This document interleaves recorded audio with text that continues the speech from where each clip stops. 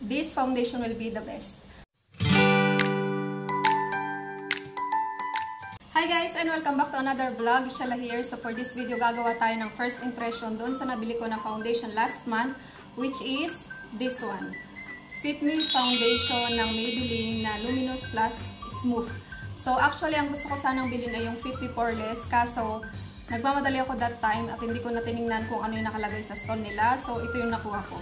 At ako nga pala in the shade of 225. So tingnan natin kung kaya ba niyang takpan yung aking mga sumpa o sabihin natin yung mga anik-anik po sa mukha o yung mga open pores ko na kitang-kita nyo naman as of now. So wag na natin patagalin pa ito at umpisa na natin. So yun guys, maglalagay lang ako ng sabihin natin isang pump. And then gagamit tayo ng, kailangan ko ng salamin. So gagamit lang tayo ng ating beauty blender o sabihin natin parang ganun pero galing to sa Sakara. Pasensya na kung medyo natin kasi hindi ko siya nalinis. So, tingnan natin. Bakit may mapula ako sa inyo? So, guys, I'm not a makeup artist. Disclaimer lang. Ako lang po ay nagtatry yung makeup.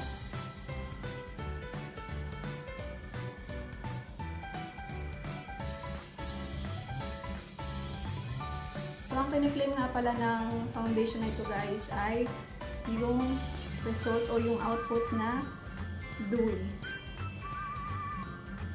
Dewy means smooth, or sabihin natin pag meron ka ng foundation na to, magiging young looking ka, parang ganun.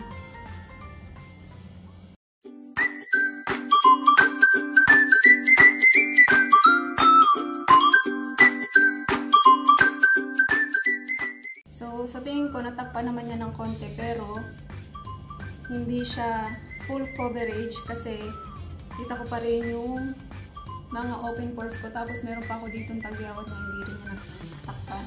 So, try nating mag second layer.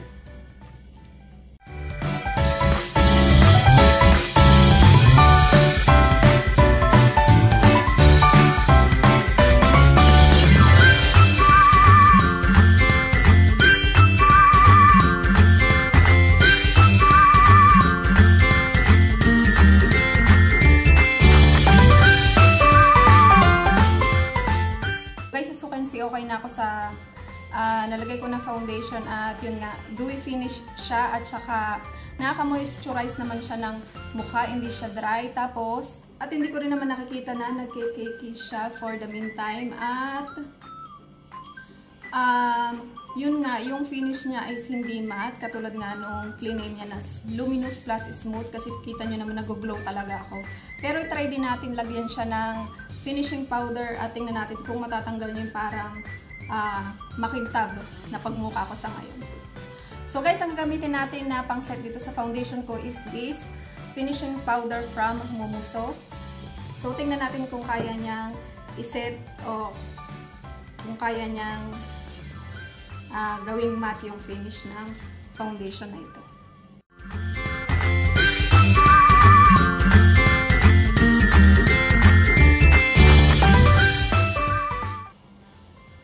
So, sa tingin ko medyo okay na naman, no?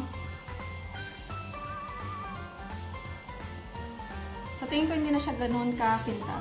So, to finish our look, maglalagay lang ako ng contour. Gamit tong Let's Bronze ng Laling. Bronzer siya, actually. So, hindi ko alam kung talagang ito yung ginagamit pang contour kasi ito lang ang meron ako.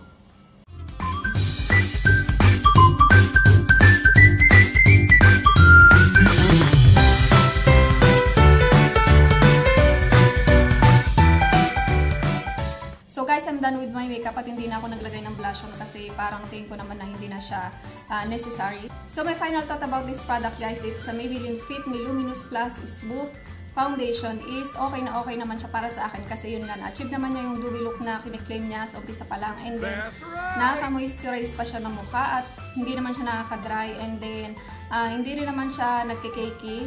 Hindi ko lang alam kung ilang oras siya magtatagal sa mukha. But I will definitely recommend this one kung gusto nyo guys bumili ng foundation na high-end at talaga magmamatch sa skin type nyo. This foundation will be the best. So, that's all for this video guys. I hope nag-enjoy kayo. And if you do, don't forget to give it a thumbs up. At kung bago lang po kayo sa channel namin at hindi pa kayo nakakapag-subscribe, please do subscribe at pakitap na rin po yung notification bell para naman ma-notify kayo every time na mag-upload ako or kami ng bagong video. And thank you so much guys for watching. Kita-kits po tayo next time. Bye-bye!